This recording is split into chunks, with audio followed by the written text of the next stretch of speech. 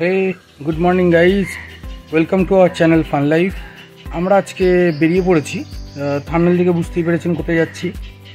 তো এখন একটু গাড়িটার মধ্যে ক্যামেরা, তারপরে আরও যাবতীয় যে ইলেকট্রনিক গ্যাজেটসগুলো আছে সেগুলো একটু লাগিয়ে নিচ্ছি।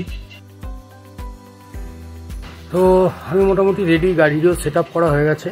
এবার সুকান্ত আজকে আমার ট্রাভেল পার্টনার, তো সুকান্ত আসার অপেক্ষায় রয়েছি। সুকান্ত চলে এলেই আমরা বেরিয়ে পড়বো।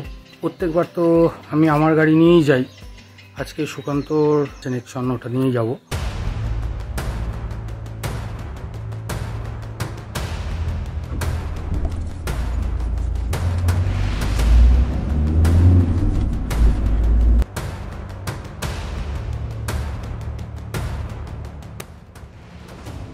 আমরা বেরিয়ে পড়েছি রাস্তায়।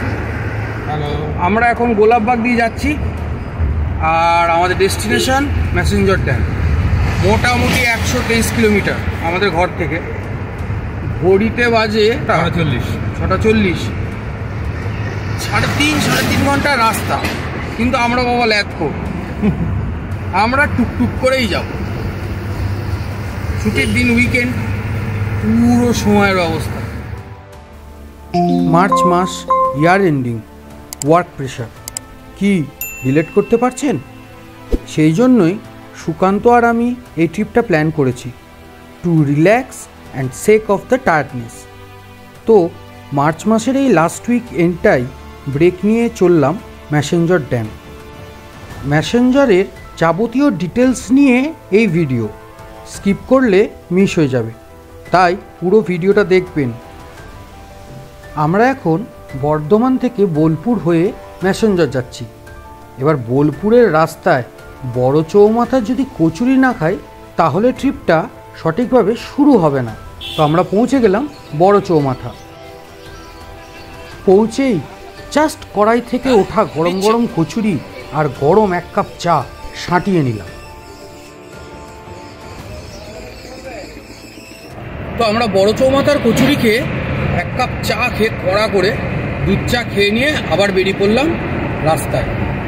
এখন আমাদের ডেস্টিনেশন হচ্ছে বোলপুর হয়ে সিউড়ি হয়ে ম্যাসেঞ্জর ড্যাম।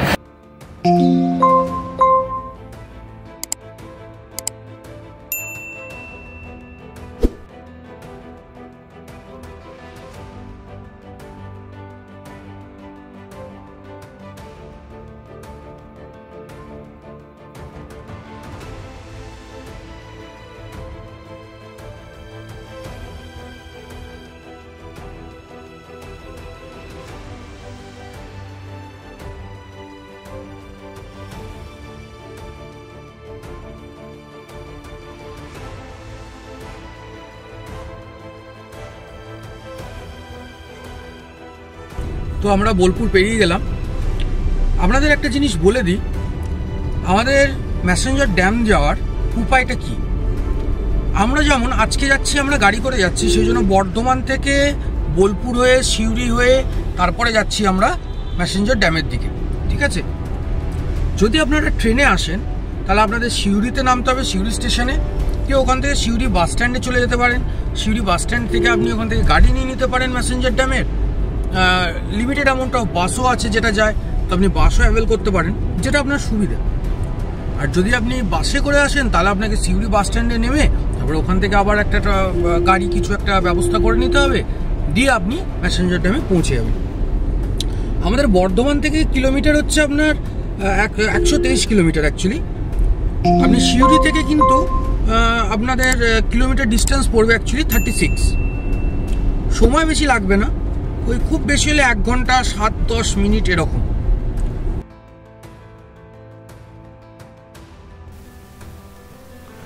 কত পথ, কত গ্রাম, কত বাজার হাট পেরিয়ে আমরা এগিয়ে চলেছি।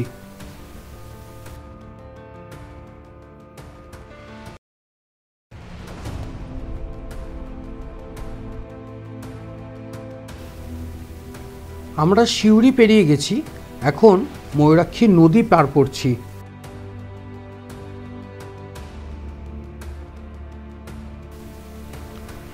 ঘর ও অফিসের 4 দেওয়াল আমরা পেরিয়ে আসতে পেরেছি, এর জন্য মনটা কিন্তু যথেষ্ট আপ্লুত।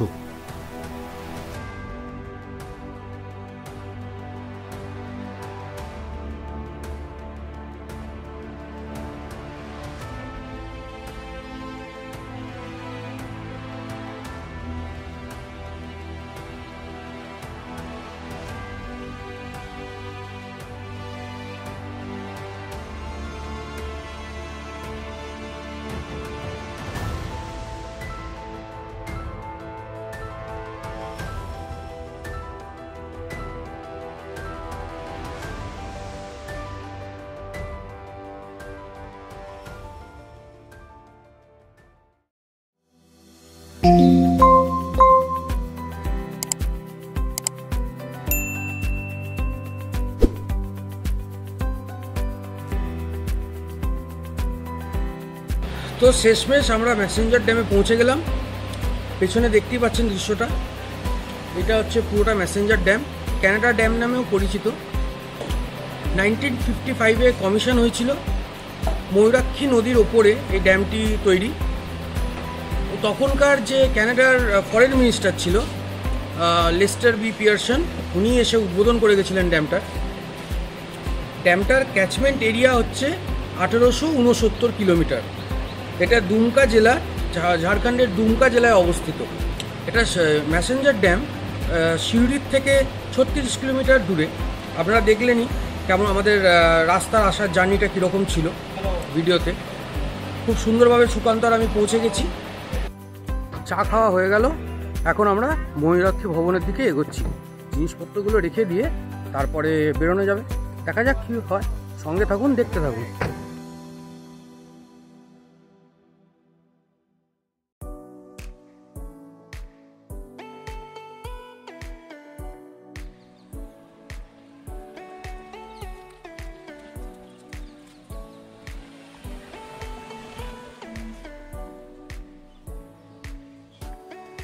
তো ফাইনালি আমরা পৌঁছে গেছি ময়ূরাক্ষী ভবন, ইরিগেশন ডিপার্টমেন্টে, যেটা আমরা বুক করেছিলাম।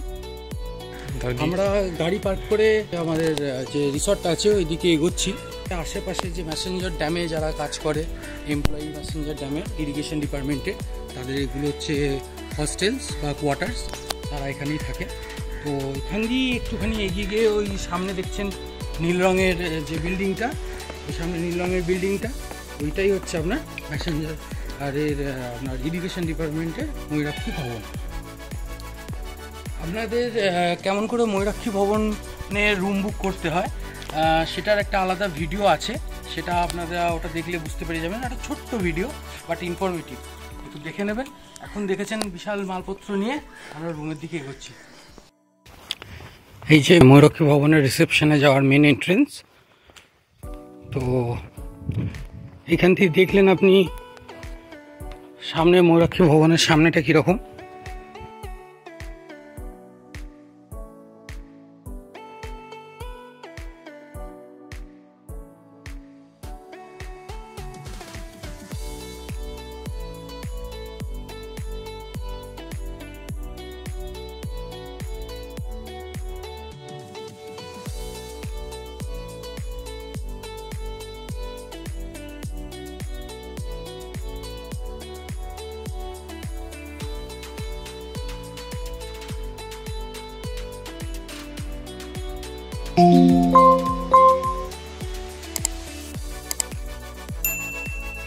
এটা হচ্ছে মেন এন্ট্রেন্স, খুব সুন্দর।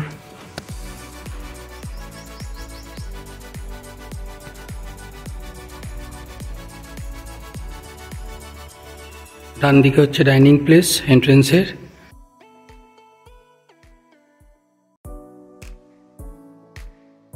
আর বাঁ দিকে হচ্ছে ওয়েটিং জোন।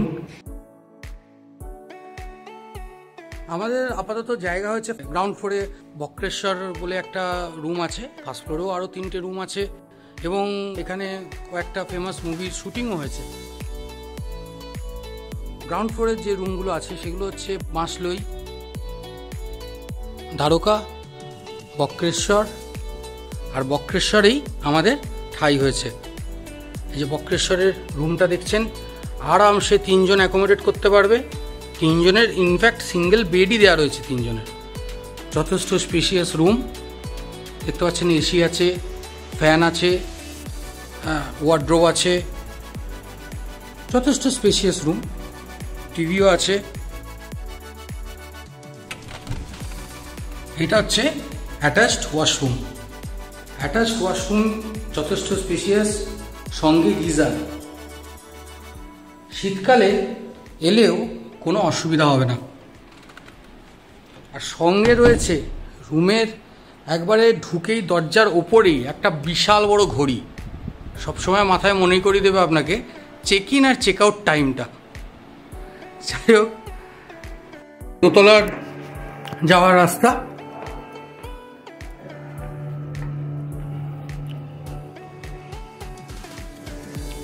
এই রুমগুলো হচ্ছে ব্রাহ্মণী নদীর কোপাই ময়ূরাক্ষী, এই রুমগুলোর নাম। খুব সুন্দর একটা ব্যালকনি রয়েছে এবং সেই ব্যালকনি দিয়ে চারিপাশটা খুবই সুন্দর লাগছে। ওই যে দেখতে পাচ্ছেন দূরে স্পিডবোট যাচ্ছে।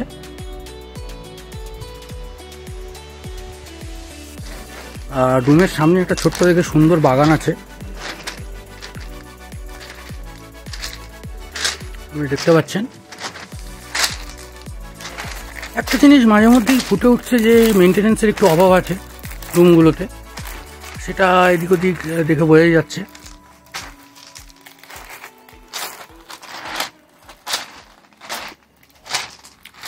এটা হচ্ছে সামনের বাগানে যাওয়ার একটা রাস্তা।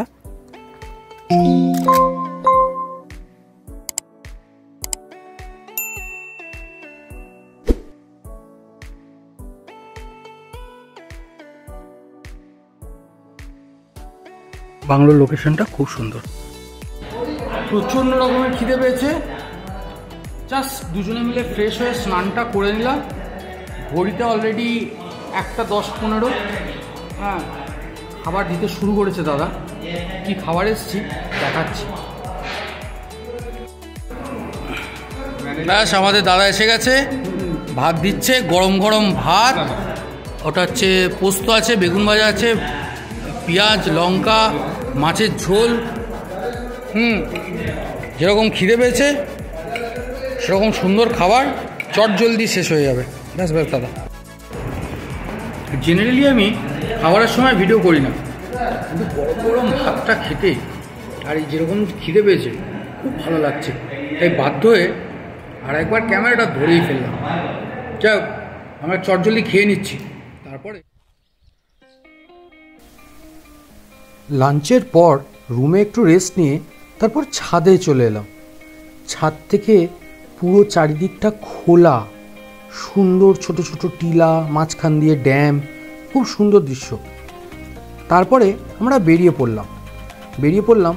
একটু আকাশে মেঘও দেখা দিয়েছে, তো ভাবলাম বোটিংটা করে নেবো, একটু ঘুরে আসি। তো তখনই মনে পড়লো যে পকেটে তো ক্যাশ নেই। তো একটুখানি এগিয়ে গিয়ে লোককে খোঁজ নিয়ে জানলাম যেখানে একটা স্টেট ব্যাংক সেবা কেন্দ্র আছে, গ্রাহক সেবা কেন্দ্র। ওইখান থেকে কিছু ক্যাশ তুললাম, দিয়ে তারপরে আমরা বোটিংয়ের জন্য চলে গেলাম।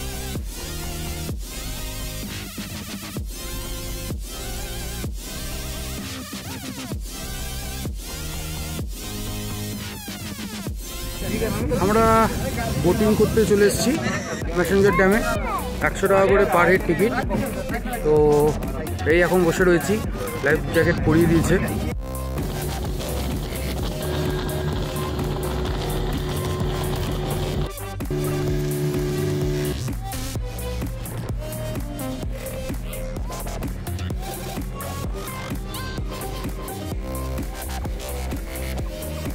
এই বোটিং করতে করতেই আমাদের সঙ্গে ধানবাদের মনোজ ভাইয়া আর তার ফ্যামিলির সঙ্গে পরিচয় হলো।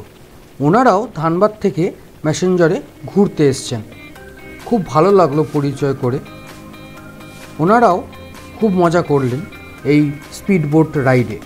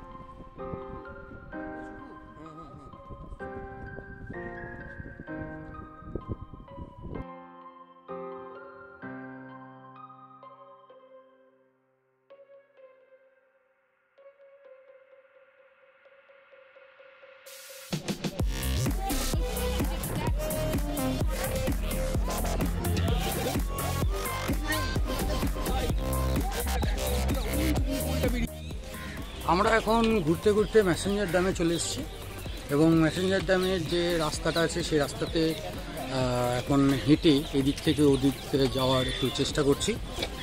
তো দেখুন আশেপাশের ভিডিওগুলো, আশা করি বোটিংয়ের ভিডিওটা আপনাদের ভালো লেগেছে, কমেন্টে জানাবেন কেমন লাগলো। চলুন তাহলে সঙ্গে।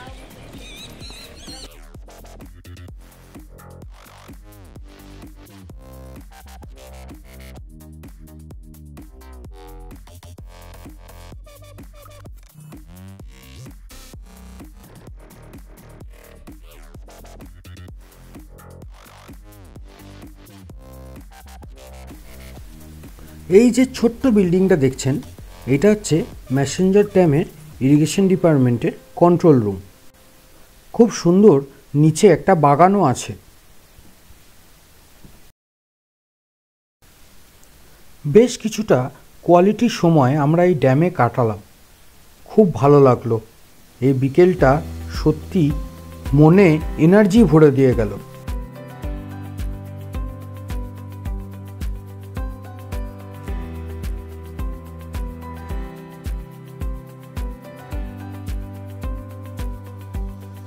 আমরা আবার ব্যাক করে গেলাম।